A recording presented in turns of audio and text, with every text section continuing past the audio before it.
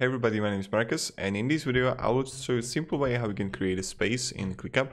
So let's start. The first thing you want to do is just be in Clickup, and then you're gonna see like in these tasks, you're gonna see add a space.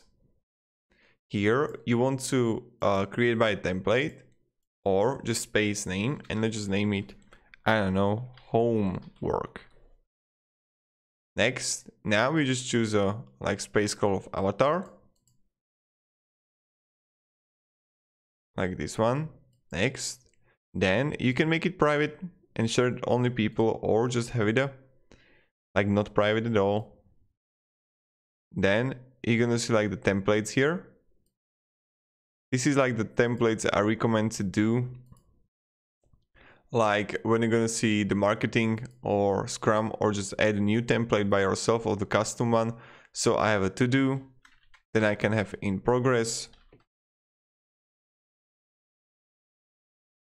and then I have a scheduled, right? And then we have like the closed, done, and I would move it here,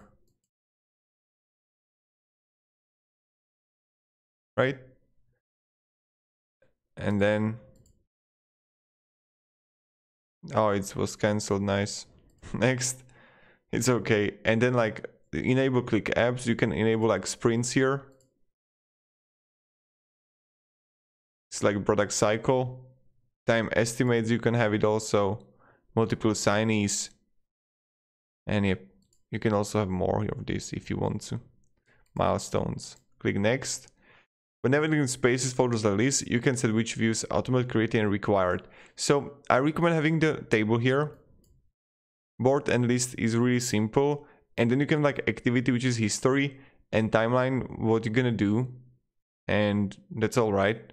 Now you can space name, share with, click apps, default settings, create a space, and voila, here we have. So the first thing you want to do is just create a list, but you can like create a folder first, in which you can folder name, and I'm going to name it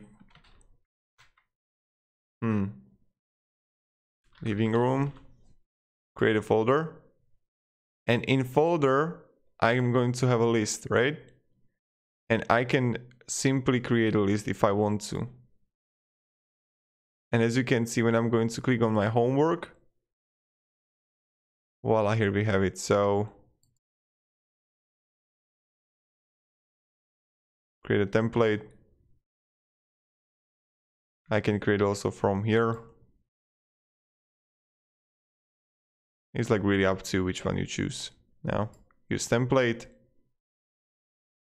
and voila, here we have a like new folder that I can play around with and change everything. So this is pretty much it, and thank you very much everybody, and have a great day and good